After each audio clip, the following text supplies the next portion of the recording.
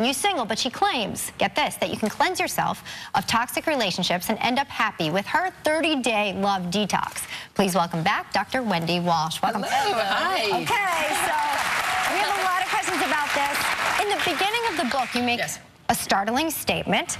May not surprise some, but you say that when women rise in power, men are less likely to get married. Of course, because when women are disadvantaged, marriage rates go up, more kids are born in wedlock, virginity is coveted. When women start to make their own money and get educated, they just enjoy the pleasures of their body. They put sex out into the culture in high supply. But what happens to men in a high supply sexual economy? They're less likely to commit because they can text in a herd any night of the week now. So you're not telling women not to try to be successful? Not at all. Okay. I'm telling women to practice slow love. It's like the slow food movement. Slow love and build some intimacy before they start knocking boots. What are you telling men? Well, I wish I could control men. I haven't figured that one out yet. Have you? Okay. you feel, a lot of women feel that hooking up, that is having sex without a commitment, leads to the commitment. You say no. The research was startling that a good proportion of women think that a hookup is a stepping stone to a relationship. I promise you, no man thinks that, okay? A man can have sex with the same woman for 6 months straight and not like her any better than he did at the beginning. But women fall in love through sex. Oxytocin gets excreted during female orgasm. They start to bond. They start to get delusions of love. Doesn't happen with men. All right. Now, you also said that living together before marriage is one of the worst things you could do. And I lived with my husband before we got married, so I'm curious to know why, because I would think you would want to... You got a big ring. I would just think that you would want to... A long time, Barbara.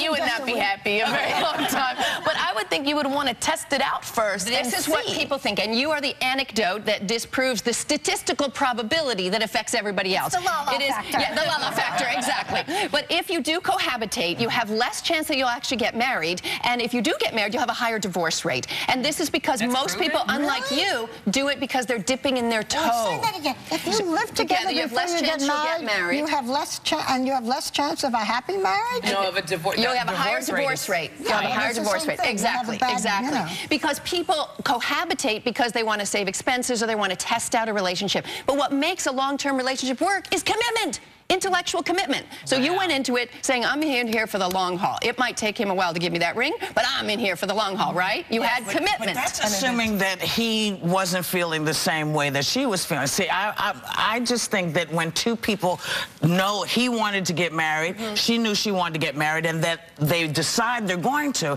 I think it's different than just sort of saying, he's not thinking that way, because I think a lot of guys might be. They could be. Lots of guys want to commit. Lots of guys want to have good, healthy relationships, but not if girls are offering free sex. You have, I'm sorry to do this, but we have a limited time. You have something called a 30-day love detox, which is how you can get rid of the inappropriate man. I guess inappropriate man being the one who doesn't want to get married. What's your detox plan? Exactly. The detox is a 5-part attachment strategy. It's about learning to know yourself and what you want in your long-term relationship goals. But more than anything, we are starting a movement here, ladies. This is the slow love movement. That means delaying the onset of the sexual relationship for at least 30 days. Did you know if you have sex within 30 days of meeting somebody, you've got about a 90% chance of being broken up within 1 year?